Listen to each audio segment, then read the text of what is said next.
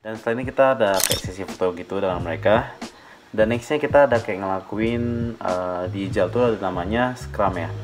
Dan kita ngelakuin daily stand up. Jadi di daily stand up itu kita kayak ada update kemarin tuh kita kerjaan apa aja, dan hari ini kita bakal ngapain, dan apakah kita ada blocker atau enggak. Seperti itu sih guys. Nah jadi kita juga ada ngelakuin daily stand up bareng tim kita yang ada di India gitu guys.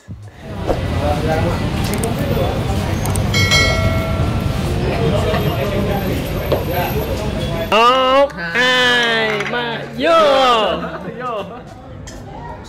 Can you read more? Oke guys, jadi kita lagi breakfast, ini lagi di hotelnya, keren kan? Jadi kita lagi breakfast, nanti kita bakal ke salah satu kantornya, yaitu di Ho Chi Minh. Dan mostly di Vietnam ini tempat makannya itu di rooftop. Jadi view-nya itu mirip-mirip seperti gini lah. Oke. Gitu. Dan ini pukul sekitar jam 8.30 terkini. Oke. Yap, breakfast dulu dan setelah itu kita akan pergi ke kantornya. Let's go.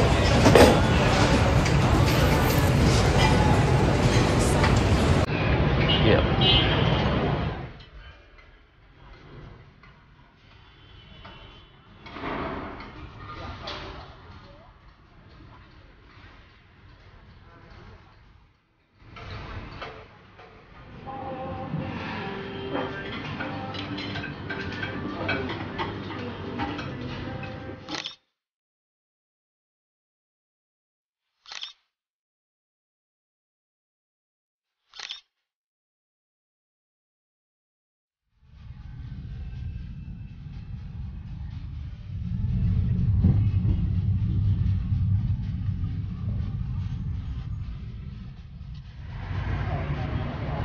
Jadi udah sampai di kantornya Relia Software.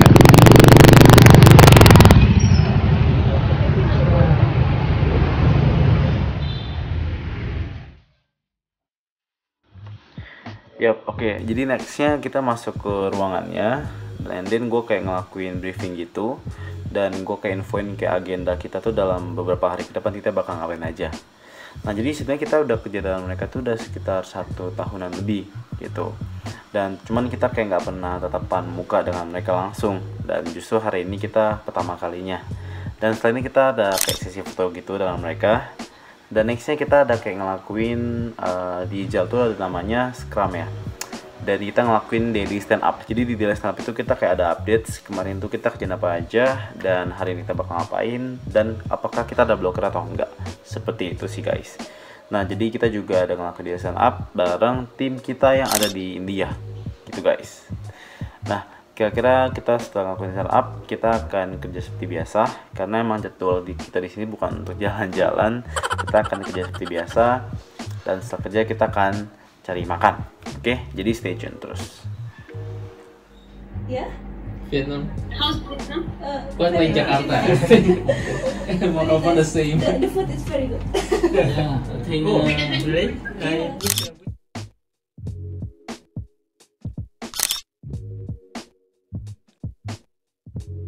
Oke, jadi udah nyampe ke Relia Software. Ini adalah rooftopnya, keren juga guys.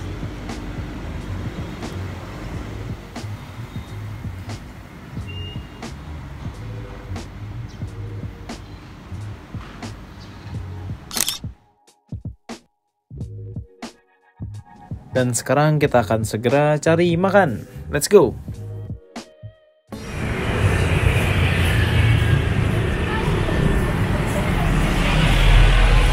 I do some vlogs. Yeah. Hi. It's very.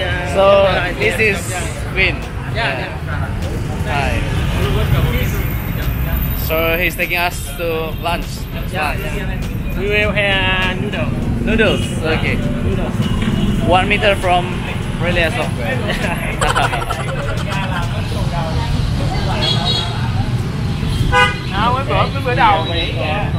Okay. This weather is actually very good. Yeah. Jakarta is very hot. Yes, true. Jakarta is very hot. In our country, it's very hot. It's very different. Yeah, it's camera. The rain is actually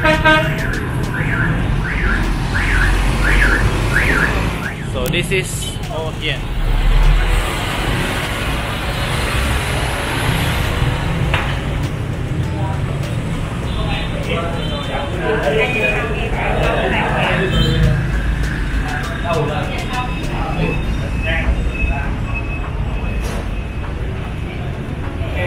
Yes, cool.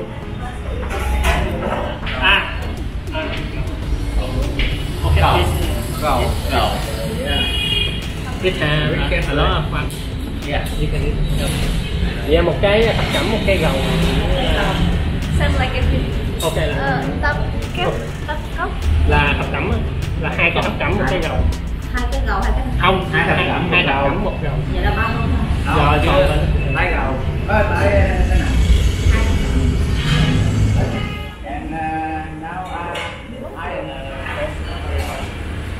Oh, that's the way. You can show. one by one. This will be uploaded on YouTube. You'll be famous. Okay, that's the way. Nice. Many kinds of vegetables. You guys can.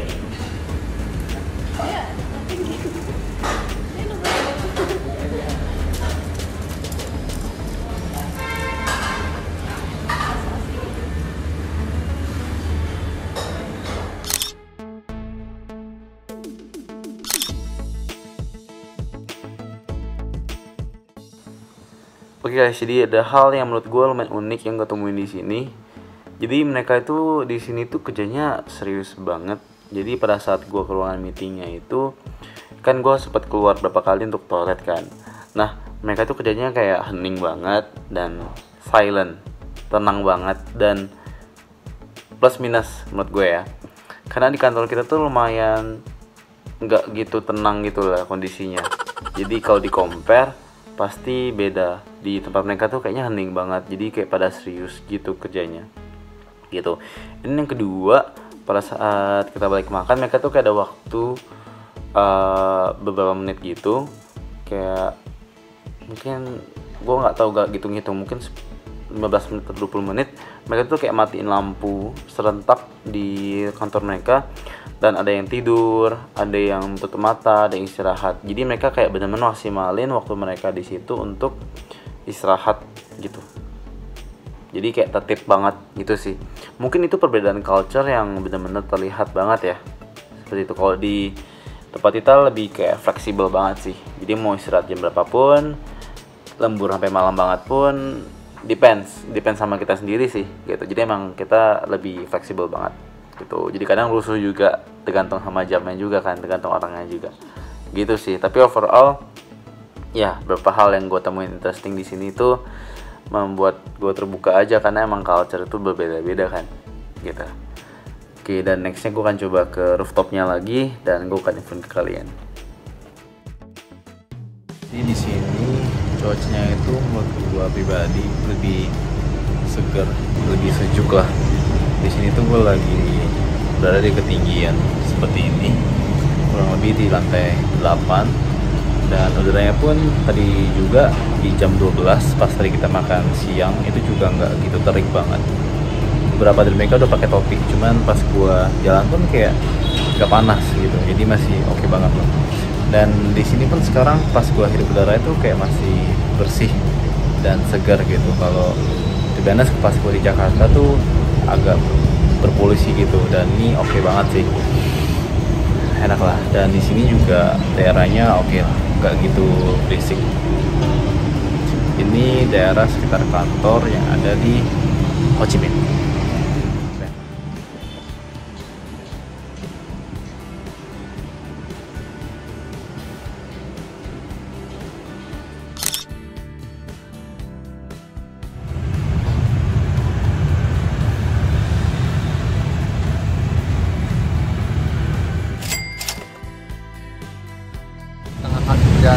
Oh guys, jadi kita lagi mau cobain beer and barrel, rekomendasi dari teman Vietnam kita. Sedang menuju ke sana.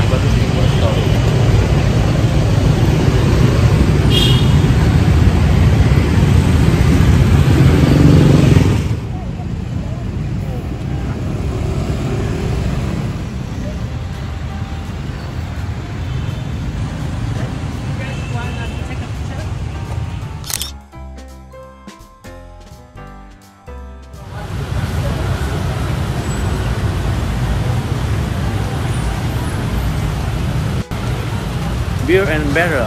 Let's go.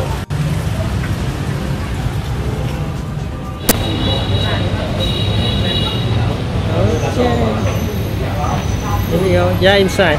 Inside. Inside.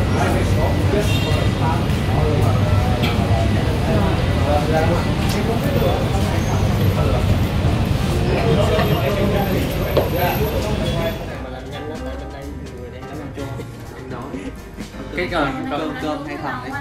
Rồi cho về cho anh cho hỏi cái nào nha. Trong gì? Nên là Đây. anh dùng cơm chiên tiếng Đức. Cái nào có liên quan tới heo là lực ăn. Ví dụ mà lỡ chúng cái Heo tôm, heo tôm là ngoài nó ra thì hai tô chim bò tỏi đi. Mì không ăn Úp vào xong xong đi. ta đi. Một, hai, ba, vô. Dạ. Dạ. Chu kỳ vô.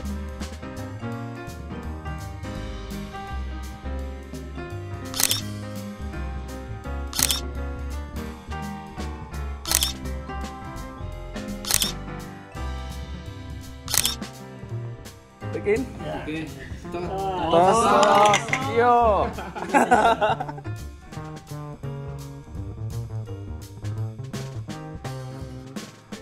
Ok, chị Nó cái được đậu hả? cho em ăn. Thì cứ mọi người là lên cái dòng đó hết luôn. What is the most recommended one? Dạ. Bên này uống hết mới lên thì đó em chung 1, 2, 3, 5. Can you read more? No. I think you know.